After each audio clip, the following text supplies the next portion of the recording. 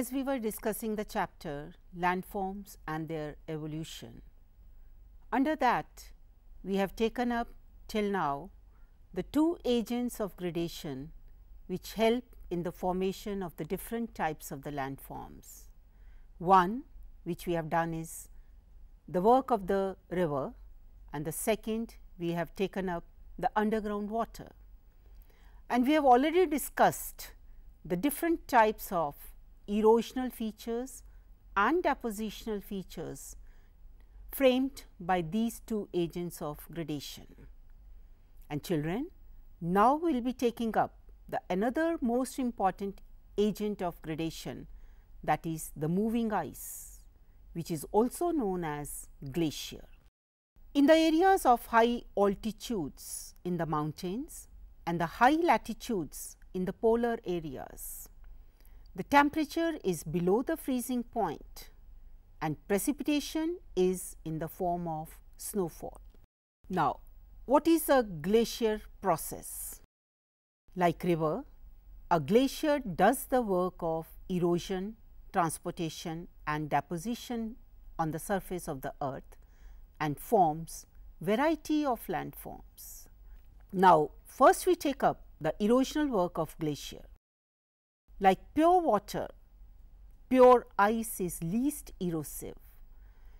Glacier ice is always loaded with the rock material from top to bottom. So, this material always acts as erosive tool to glacier. It helps the ice in scratching or plucking the rocks, with which the rocks get polished. Now, children, we will be talking about the various landforms which are formed by glaciers. For example, crevasses, cirque, horn, col, comb ridge, fjord, U-shaped valley and the sheep rocks, which are also known as the Rocher mountain. Now, one by one we will be talking about that how these erosional features are formed. So, first we take up crevasses.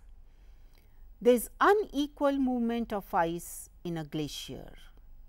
The top of ice moves much faster than its bottom and the ice in the center also moves faster than the ice along the sides of the glacier. So, on the screens you can have a visual of crevasses, that how these deep gullies are formed when the ice moves loaded with the different sizes of the pebbles and the rock material. Now, the cracks marked on the glacier because of the splitting up of the ice as a result of its unequal movement. Now, we take up another feature which is very important and is known as cirque. So, cirque is a steep walled rock basin on the side of a armchair. So, children, as we talk about the armchair means the easy chair which has a depression in the center and the sides are very steep. The cirque feature also looks like that. It is open on one end and has a flat bottom and very steep slopes on three sides. Now, the another feature which we take up is horn. When several cirques erode, cutting a mountain back towards a common height from the different sides, it's a pyramidal peak is formed and that pyramidal shape is known as a horn. So, that means in a way this feature is also formed by when the cirques they just cut the mountain back towards each other and the height is almost the common, giving a shape of a horn.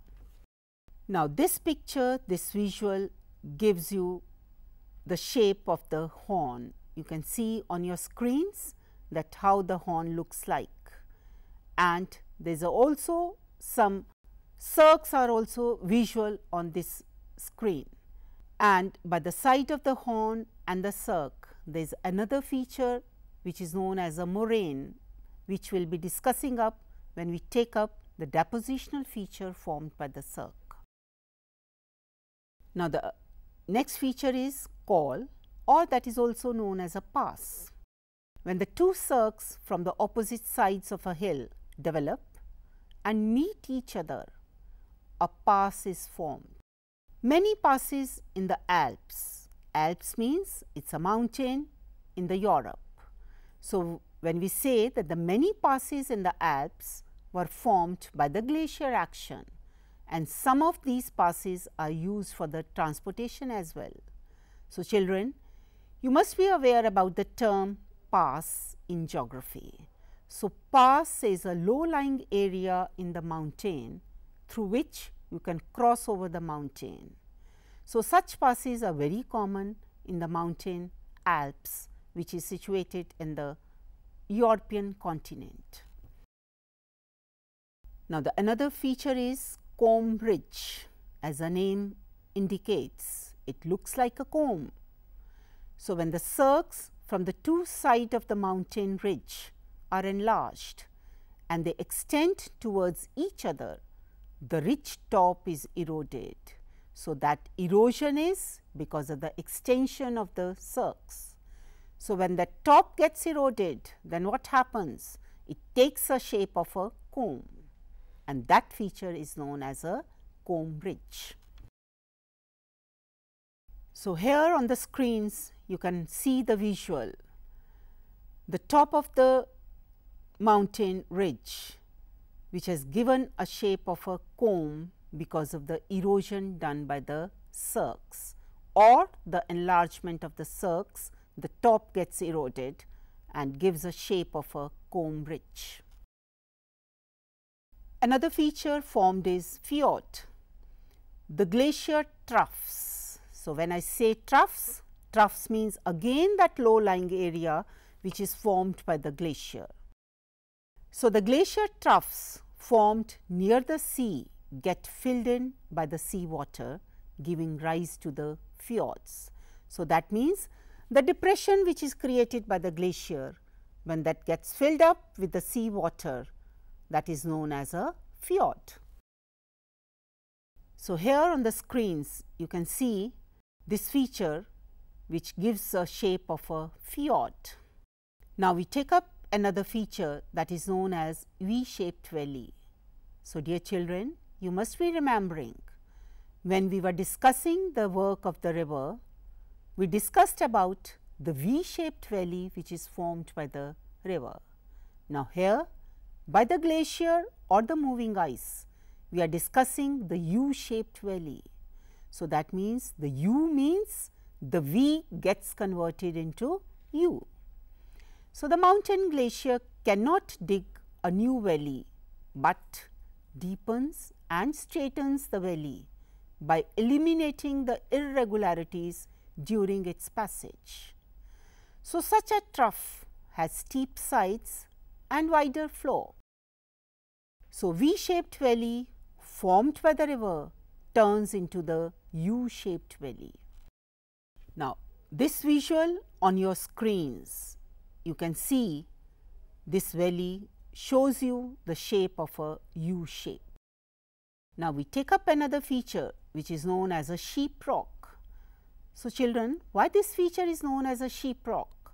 Like the sheep looks like from the top with the wool on its back, the same type of the feature is formed which is known as a sheep rock.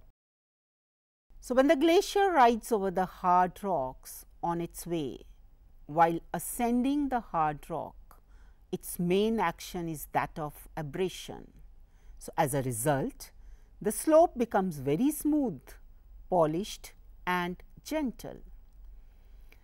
And while on the other hand, plucking is the main activity when the glacier descends down on the other side, giving it a shape of a rough side, and the steep sided shape is known as a sheep rock. So, now we will be talking about the depositional work of the river. Moraines, drumlins, cattle holes, these are few features which are formed by the depositional work of the glacier. So, first we take up the moraines which are formed by the glacier. So, naturally the deposition will take place after the melting of the glacier. So, when the glacier melts, it starts depositing its sediments known as the moraine. Moraines consist of the heterogeneous rock material. So, when I say heterogeneous, so that means those sediments can be the glacier floor, can be the angular stones or the boulders of different sizes. Now, we talk about the different types of the moraines. 1. The lateral, number 2 medial moraine, and number 3 the terminal moraines. Now, this picture shows you the different features formed by the glacier. Horn is there, cirque is also you can see on the screens, as well as the medial moraine and the lateral moraines are also seen on this picture. Lateral moraine, when the moraine deposited on the either side of the glacier, is known as the lateral moraine. Medial moraine, when the two moraines join, lateral means from the opposite side, when they join, they form the medial moraine. Terminal moraine, moraine dropped at the end of the valley glacier, is in the form of a ridge, which is known as a terminal moraine. So, that means this is a point where it ends and it starts taking another shape. Now, another feature is the drumlins. These are the peculiar type of the low round hill rocks which resemble the shape of an inverted boat.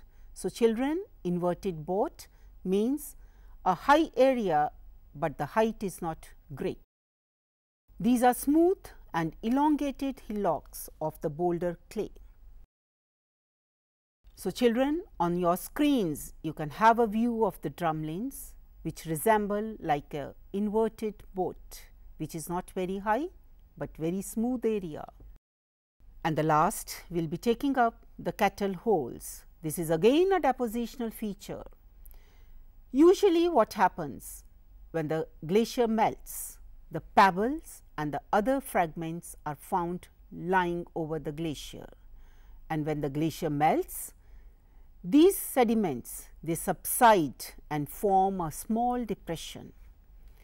These depressions are called the cattle holes, and a large number of cattle holes are found in the prairies of North America. So, when I take the term prairies, so that means is a temperate grassland of North America. So, on your screens you can have a visual of the cattle holes. So, that means again the depression area.